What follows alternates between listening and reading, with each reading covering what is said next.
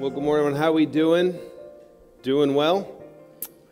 A little bit of energy in the room, huh? We probably have some people out sick. I know Weston has a cold, so Courtney and Weston are home. I had the joy of rocking him till about 12:45 last night. So that's always fun. 'Tis the season, right? It's Christmas season, and we're in this series called Who is Jesus? Who is Jesus? Once again, I think a lot of people appreciate Jesus as a religious figure, but that's not who Jesus was. That's a total just cop-out from who Jesus really is. Numbers predict that there's been over 1 million people, actually much more, I think 70 million people martyred for the Christian faith since Jesus roamed the earth. So how could someone die for just a good thought? Who was Jesus? He was a real man.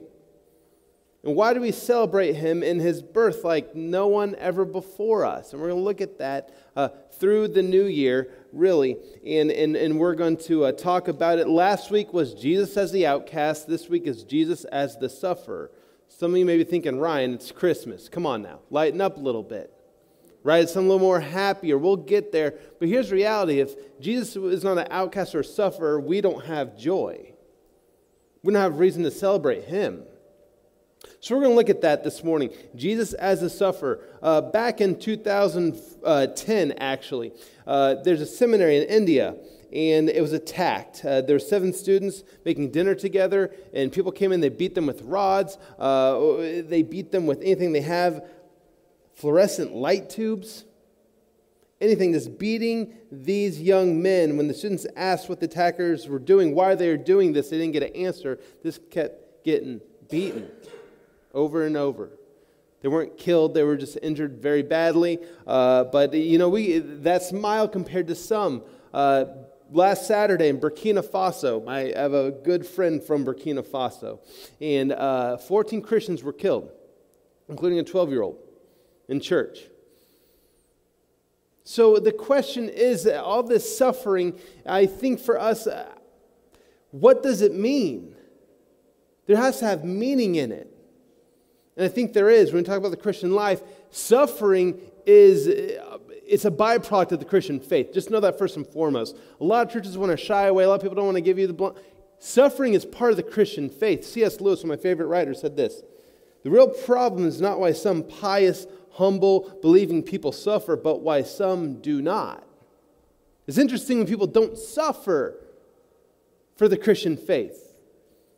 It's interesting that people try to avoid suffering when it's kind of at the core of who we are. Now, granted, we're going to talk about suffering a little bit and why it's different what Jesus did, but suffering is kind of inherent with the Christian faith.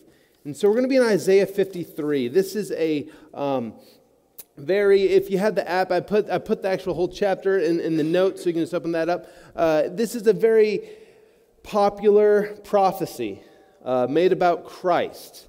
And so Isaiah 53, Isaiah is a prophet, and really what we find here is he's not writing about his own time. He's living in the 8th century before Christ. So he's writing about the 6th century, about this Babylonian exile in this chapter. He's talking about Judah is going to go away. But have faith, God will restore it. And even in this message of restoration, he's pointing to a greater restoration for the whole world in this chapter. So he's writing about this, Judah's going to go, Israel's going to suffer, they're going to go away, but don't worry, God's going to redeem his people. But overall, the whole world, there's going to be redemption through one. And we get to Isaiah 53. So let's read the first 3 together. Who has believed our message? And to whom has the arm of the Lord been revealed? He grew up before him like a tender shoot, and like a root out of dry ground. He had no beauty or majesty to attract us to him, nothing in his appearance that we should desire him.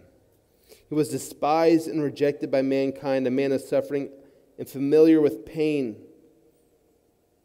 like one from whom people hide their faces. He was despised, and we held him in low esteem. So we get this picture of a shoot, right? A shoot at the dry ground or a root. So I have a picture here of a western cedar, right? So when you think about impressive, we're impressed with a couple things. Number one, we're impressed with skyscrapers, right? If you want the best apartment in a skyscraper, where is it? It's at the top. If you want a Christmas tree to be impressive, what do you get? Do you get a Charlie Brown one? 2-footer? No. You get the big one that's going all the way to the ceiling. And if we could go to the next slide, this is a Western cedar. That's a grown man standing next to it. They're huge. They're gigantic. If you read, actually, in the building of the temple, you read about the cedars of Lebanon. So you have Israel, you have Lebanon right over here. The cedars of Lebanon, it's dry now. It's interesting. It used to be like a swamp back in the day. That's why many people didn't travel through there. Armies didn't. They took the King's Highway, which is to the right of it, because if you get caught in a swamp, you're kind of dead. But they had huge cedar trees, and they used it to build the temple. Why? Because those are sturdy. You can cut that thing up, and you can make a house just with that one tree. It won't fall down. You know what you do with a shoot? You cut it off. Anyone get those? We call them suckers. The bottom of your tree, they grow out, and you're like, oh, this looks annoying. Just cut them out. It looks dirty. You cut off that piece. Well, here Isaiah is saying there's going to be a shoot. It comes out of dry ground. Interesting dry ground, right? Almost, what can come out of dry ground? What can live? Nothing but this tender shoot comes out of the ground. Normally we cut it off. When we read here, he had just like a sucker or a shoot. He had no majesty to attract us to him. He had no beauty. Nothing that we should desire his appearance. We get this idea of, once again, a tender shoot is something that's not impressive. That's impressive. Can you imagine having like one of those in your backyard? People come all over to look at it. But not a little shoot. You cut that off. He had no desirable attraction to the eye. And I think that's an interesting thing. We look at Jesus and we think about what they're looking for. Once again, why did the Pharisees completely miss on Jesus? They were looking for a king. A king is not a carpenter, okay? A king is not someone who has a mid-level job. A king is someone who's born into royalty. They have a sword like David, and they conquer land. But you're saying this Jesus dude is king? He makes tables for a living. No way. He can't be king. There's nothing attractive about him. We read on. Surely he took up our pain and bore our suffering. Yet we considered him punished by God, stricken by him, and afflicted.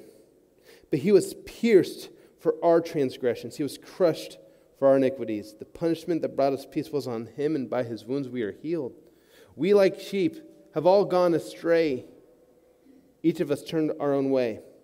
And the Lord has laid on him the iniquity of us all. Once again, we talked about this passage last week, this specific verse. We see this. He bore our suffering. Okay, understand that.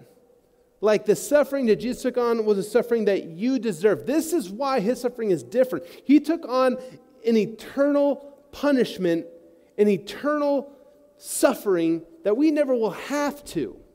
His is different.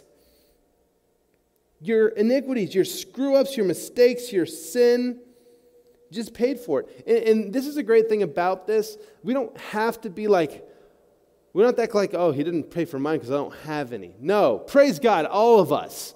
All of you are like sheep. Once again, anyone here ever worked with sheep before? Dumbest animal ever. Isaiah is saying we are all the dumbest animal ever. Welcome to Ross Christian Church. I'm glad you're here. Yeah, right? But why? Because we all have left God. That's why. We all have left God and chose our own ways. Last week, you left God. Yesterday, actually, maybe even this morning, right? If you have a family getting ready for it, you probably sinned, right? Like you probably had a bad thought. Let's just go with yesterday. You all have sinned and have gone astray. We're all in need of this. Every one of us has gone astray. But the punishment that brought us peace was on him. And by his wounds, we are healed. This is the interesting thing of the idea last week of a scapegoat, of putting the sin on the goat, sending it out into the wilderness, kicking it, right? Go out there to die. The sin of Israel's on that goat. In the same way, when you're a child of God, you're pretty much saying, putting your hand on Jesus' head on the cross and saying, my sin's on you. You die. And Jesus saying, yes, I'll take that for you. It's not just us. It's not us condemning him. It's just saying, yes, I want that for you. It's an amazing picture. It's an amazing thing. That's why this baby, the simple picture of a baby in a manger, that's why we celebrate it. It's not because like, oh, a baby. We all love babies, right? Maybe. Right? I love my babies. That's about it, because I'm not a baby person, right? I want them to sleep through the night. But we all love this idea, but it's not if we just love the idea of a Christmas story, we're missing actually the entire meaning of Christmas. This baby was pierced for your transgressions. This baby was crushed for your iniquities. The punishment you deserve was on this baby. By his wounds we are healed. The rest of the passage says this. He was oppressed and afflicted, yet he did not open his mouth. He was led like a lamb to the slaughter. And as a sheep before its shears is silent, so he did not open his mouth. By oppression and judgment he was taken away. Yet who of his generation protested? For he was cut off from the land of the living. For the transgression of my people he was punished. He was assigned a grave with the wicked and with the rich in his death, though he had done no violence, nor was any deceit in his mouth. And we get this idea once again, like a lamb led to slaughter. Anyone here play the game or heard of the game Mafia? Okay, yeah. So I love the game Mafia. You play it with family. Don't play it when you're like angry, because then it's going to come out in this game. All right, it's going to end badly for people. If you ever played before, you'll understand what I'm saying. Here's how it works. You have a group of people. Let's say 15. 15 is a great number to play this with. 2 people are Mafia. The rest of them, there's like an angel police officer. I forget what the names are, but you just try to guess who is Mafia. Pretty much you got to start instigating people. Like the first night, everyone wakes up, and it's like, okay, let's pick someone to kill that night, right? To go away from the game. You just get randomly pick someone. You know who's the loudest people always? The innocent people, right? Like especially if you're not good at the game. Like if you're not good at the game in your Mafia, you're usually just like, like what do I do? What do I say? People are going to know I'm lying, you know. But if you accuse an innocent person, they go, I'm not Mafia. Eventually, you may get to that with the Mafia people. Usually, they try to distract you with something else. But innocent people are like, I'm not Mafia. I'm not guilty. I'm not guilty. Jesus, more than anyone through the history of mankind, could have stood there and yelled, I'm not guilty. And he would have been absolutely right. But he didn't do that. Like a lamb before its shears is silent, so is he. Why didn't he scream? Why didn't he scream from the rooftops that I am innocent? Because he came for this reason. He didn't scream and he said, yes, I'm innocent, but yes, I'm going to take this for mankind. I'm going to take this on me for everyone. That's why he was silent. It wasn't because he didn't know what to say. It wasn't because he was so mad. It's because he wanted to take this on for you. He came for this reason, to die for you. The innocent became sin for you. That's why he's silent. It's not because he's tongue-tied. He's silent because he loves you. He was silent to his death because he wanted to die for you. What's the last words you read before his death? It is finished. He's not talking about his life. That's referred to. He's talking about the penalty, the price. It is finished. It's paid for. The debt has been cleared. There's a pathway back to God now. You're no longer, you're separate from God. You are now, that's why the curtain tore for the Holy of Holies, because guess what? There's no division between us and God because of Jesus. That's why. That's why he was silent, because he knew what he was doing. Yet, it was the Lord's will to crush him and to cause him to suffer. And though the Lord makes his life an offering for sin, he will see his offspring and prolong his days. And the will of the Lord will prosper in his hand. After he has suffered, he will see the light of life and be satisfied. By his knowledge, my righteous servant will justify many. He will bear their iniquities. Therefore, I'll give him a portion among the great, and he will divide the spoils with the strong, because he poured out his life unto death, and was numbered with the transgressors. For he bore the sin of many, and made intercession for the transgressors.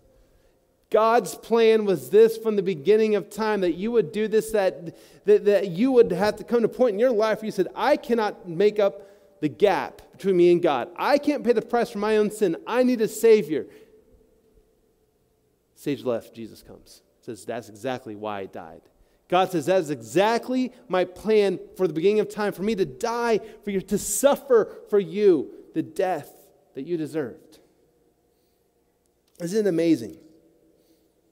It's amazing, because you think about this, everything about the story of Jesus, think about it, even his birth. We like to hallmark the Bible. You know what I mean when I say like to hallmark the Bible? Like, you ever watched a Hallmark Christmas movie? I've watched about 5 minutes of one. We'll never watch it again. But if you watch it, we hallmark the Bible. Like the story of Christmas, like the teenage virgin, hey, I'm pregnant. Tell your family that, see how that goes. Like, it's by the Holy Spirit, Mom and Dad. Not going to go well, right? We like to beautify this thing, but guess what? This story is a difficult story of suffering from the very beginning. Suffering in a way that you wouldn't have to. So when we talk about this, see, even before, I couldn't hold my tongue if I was him, like, I'm innocent, but I'm dying for you fools who are about to kill me, right? At the very least, I'd say that. Like, you all are stupid, final statement, y'all are idiots, and you're welcome. Okay, go ahead, right? But he didn't even do that, because he died for them too. He died for all mankind. And the amazing thing, he didn't say a word. Man, my kids, if I accuse them of doing something wrong, they start crying. Right? Jesus is silent. Why? Because he loves you. Because the fact that he became sin and we didn't deserve it, it didn't matter to him because he loved you. So what do we take away from this? Number one, Jesus faced the suffering and rejection so we would never have to. So we'd never have to. Once again, I'm not talking about suffering at all. Yes, we have suffering. Yes, we face suffering in this life, but we've never faced the suffering of being rejected by God, of becoming sin, of being crushed under the weight of the penalty. We will never have to do that. The Father will never turn his face away from you because he did it to Jesus. So he would never, ever, ever turn from you. Praise God for that. Because through him, God doesn't just tolerate us. We become his children. He loves us. It's amazing. And you think about this, so Ryan, what do we do with suffering in this life? Because we all will go through it, and you all go through it at some point, going through it now. What do we do with suffering? We have to look to the Savior. The second part of that story of the seminary in India, the students. Here's what the article read. This is one of the students. Through this situation, I learned what the Bible means when it says, blessed are those who suffer for Christ. This opposition was the test of my faith to march forward and to share the gospel. They hit my stomach with an iron rod and I was injured, but I am grateful to the Lord Jesus who kept me safe to be a witness for him. Another student recalls the moment the attack began. For a moment I was shocked about why this was happening to me. Then I understood that the time had come for me to glorify his name. It was my privilege to suffer for Christ, and I am happy today because I can testify that God protected me and brought me safe from death to proclaim his word and stand as a living testimony for Christ with a strong faith. Do you understand your suffering? is a testimony of praising God. They can join Jesus in suffering, but praise God, you'll never have to endure the suffering Jesus did. The rejection, the punishment, the being crushed under sin. You'll never have to do that because of Jesus, and we can join in his suffering when we do suffer. Because here's reality too, you're going to suffer in this life, and maybe it's the world rejecting you. That's part of it. Like, do you understand why? This is why I believe Christians struggle nowadays more than my generation, more than ever before. Because if you were a Christian back in 1960, 1970, it's par for the course in society, right? You go to church, everyone does. Now, Christianity is not seen so favorably. So you have to choose Christ and be rejected by man. Sometimes the church will even reject you.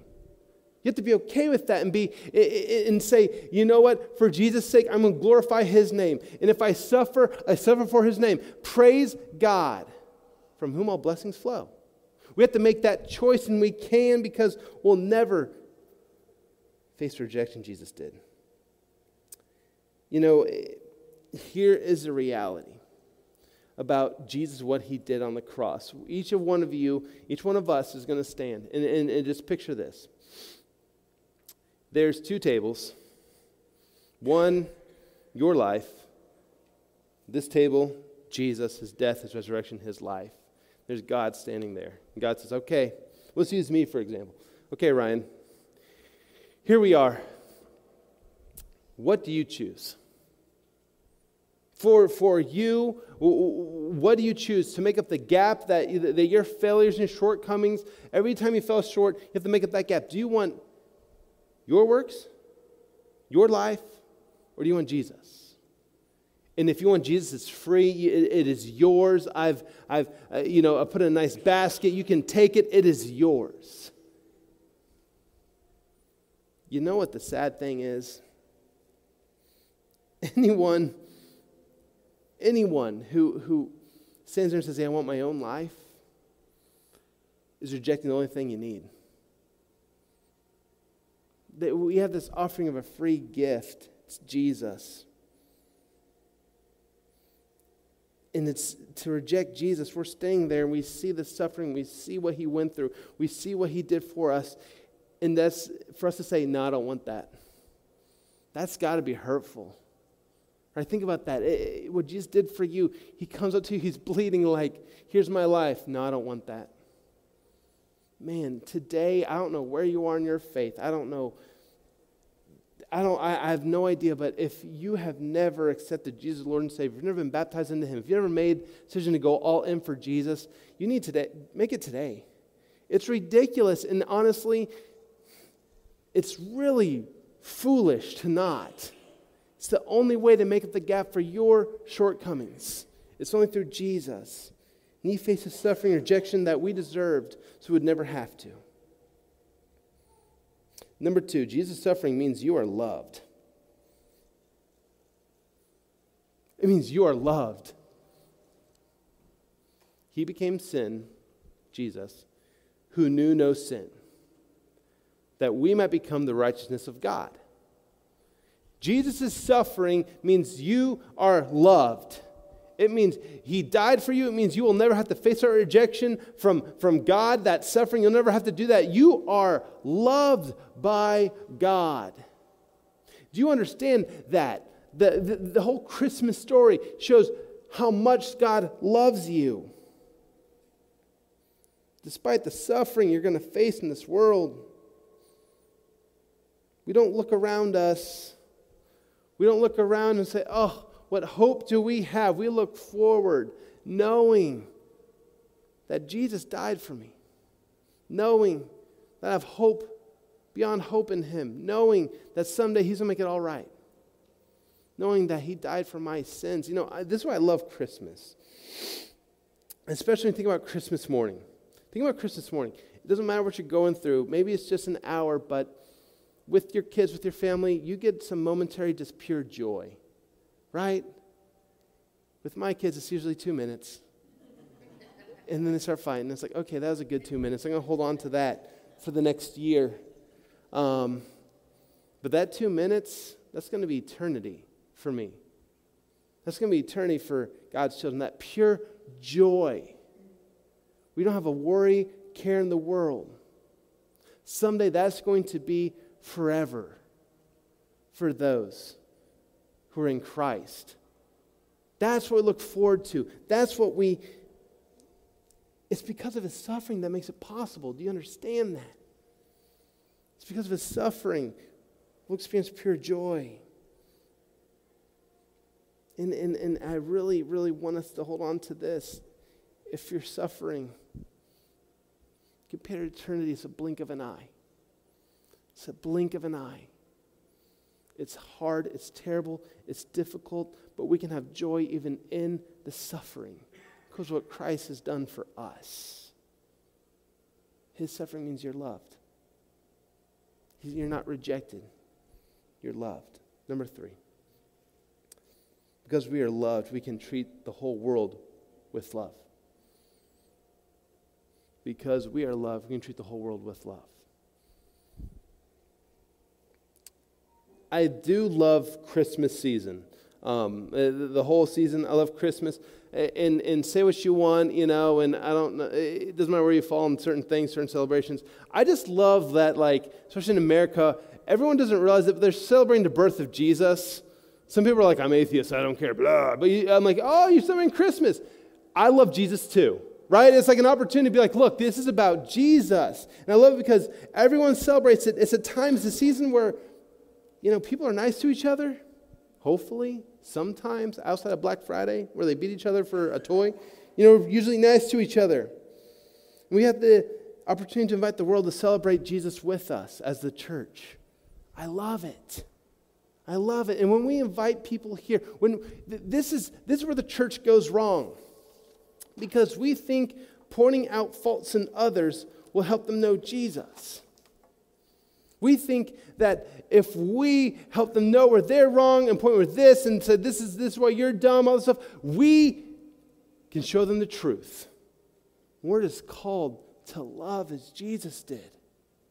One of my favorite preachers right now, his name is John Weiss. John Weiss is down in Lexington, Kentucky at Southland Christian Church.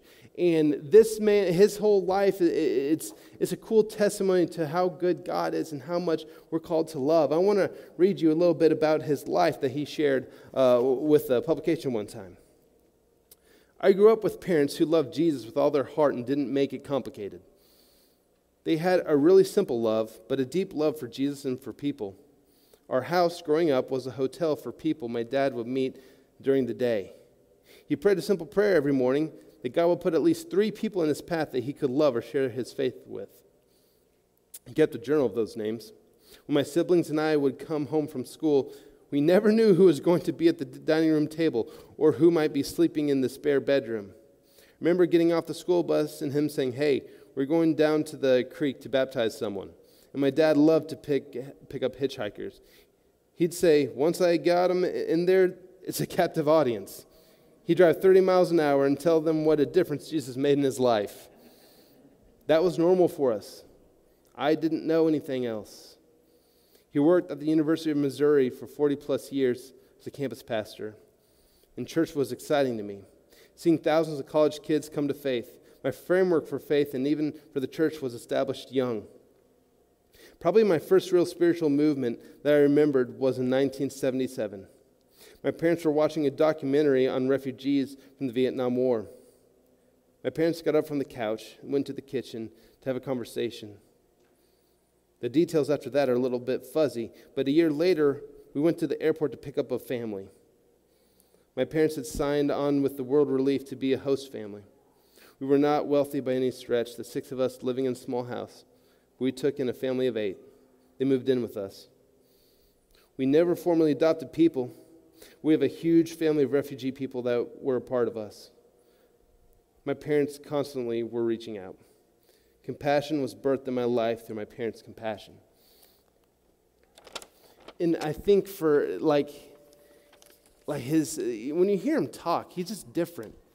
You can tell it seriously is his DNA to love people. And it doesn't matter. There's no asterisk there. There's no only if they do that. He just loves people, and it's the most beautiful thing I've seen in a long time. And thinking about Christmas and thinking about who we are in Christ, can we just be a people that does this? Like, the God of this universe came to this earth as a baby, lived a sinless life, but became all sin for all man to die on the cross so you wouldn't have to get the just punishment that you deserve. So you get grace and mercy instead. As a result, we're called to love all people. If I could really describe what does it mean to be a Christian, to love people, to love a Christ. Look, I don't care where you stand theologically. I don't care if you know all the answers to all the questions. I don't care about all that. If you don't love with the love of Christ, you've missed Jesus. You've missed who he was. You missed what he died and came to do. So as a church, and going into 2020, I want to become a church that just loves people with reckless abandon, that doesn't have any concern for anything else.